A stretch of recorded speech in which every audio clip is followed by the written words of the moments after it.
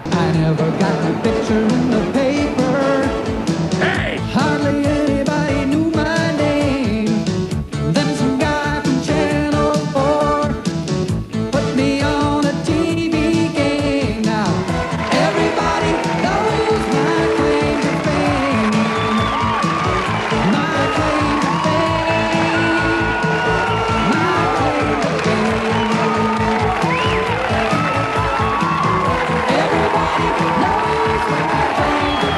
And here's your host, Patrick Van Horn.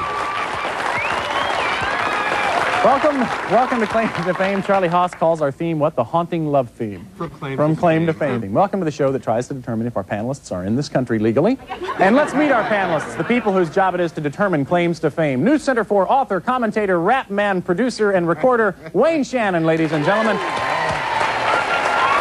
Next to Rainbow, fashion producer Ann Jones, fashion editor of Focus Magazine. Ann, a lovely green outfit for those of you with black and white television.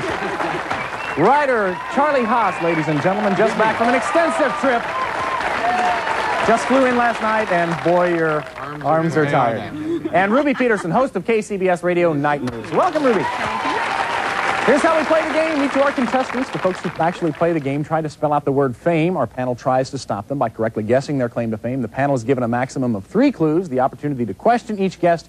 Every time the panel guesses wrong, the contestant wins a letter. For instance, the letter F. And each letter is worth, Ann, how much is each letter worth? F is worth 50. The 50, and the A is worth another 50. Right. So if a contestant wins all 4 letters, spelling out F-A-M-E, they get $200 and a bonus prize of what, Ruby? Lottery tickets. 50 of them. Time to bring down our first guest. We bring him down from the audience. His name is Dave. Dave, come on down here.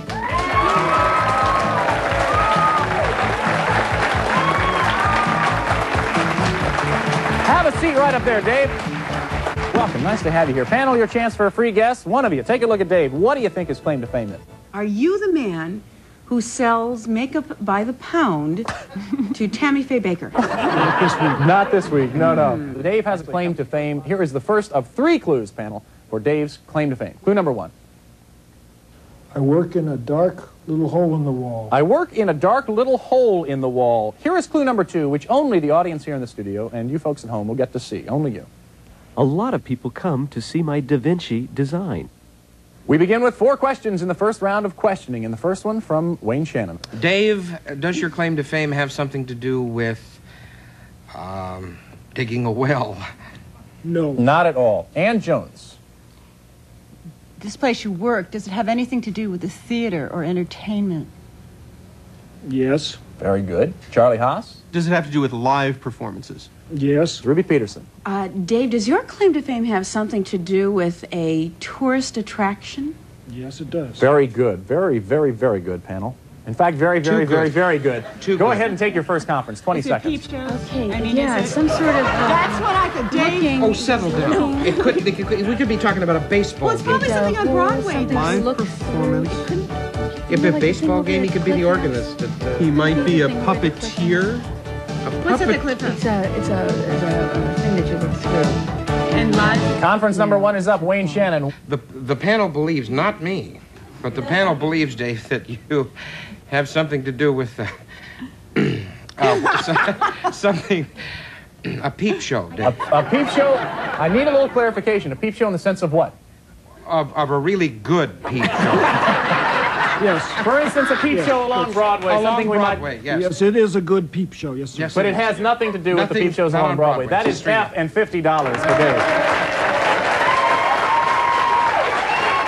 Here's clue number 2, which you've already seen. You haven't. Clue number 2 for Dave's claim to fame. A lot of people come to see my Da Vinci design. A lot of people come to see my Da Vinci design. Here is clue number 3, which only you folks in the audience and at home will get to see. My specialty is light entertainment.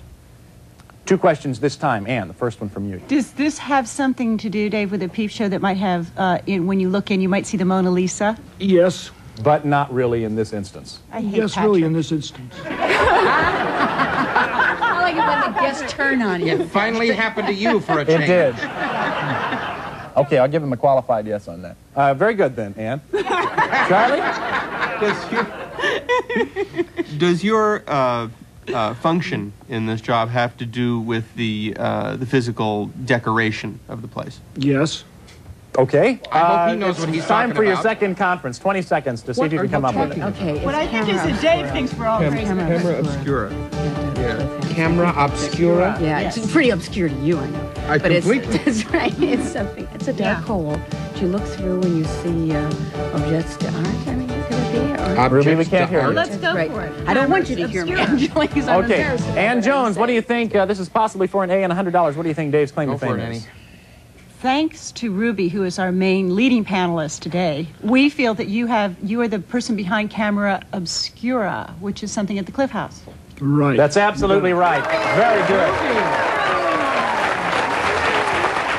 Dave is David Warren. He's the operator of Camera Obscura at the Cliff House. If you have not had a chance to go out and see that, you must do it. But I got to get a clarification here. What is the Mona Lisa? Is there a copy of the Mona We Lisa? just installed the big picture, life-size picture of the Mona Lisa behind the entrance to the camera. I So when you come see. up to get your ticket, you're going to be looking right into Mona's eyes. Well, Patrick, thank goodness. I'm psychic. Right, absolutely. Let's take a look at some tape from the Camera Obscura, because this really is amazing if you have not been there. And this tape is pretty good. This is, of course, the outside of the Cliff House.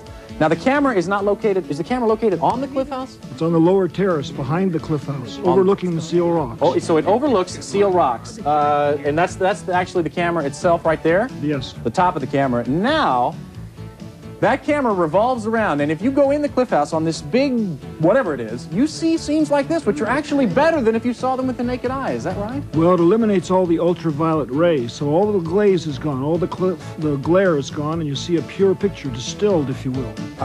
Distilled, in other words, like you're in a dark You can environment. drink this picture. Ruby says you can drink this picture. How long have you been doing this? How long has that thing Next been month will be my 10th year. 10 years. But has the Camera Obscura been there that long? It's been there for almost 40 years now. And the design was something that Da Vinci came up with. Correct. What does it cost to get into the Cliff House? $1 for adults and 50 cents for children, And it- under 12. It is worth it. If you've seen it on Bay Area Backroads, they featured it, and it is just absolutely fascinating. David Warren, thanks a lot. They were too sharp for you today. We've only got Yep, 50 they bucks. sure were. Thanks for being here. We'll be right back with round two. That's really interesting stuff.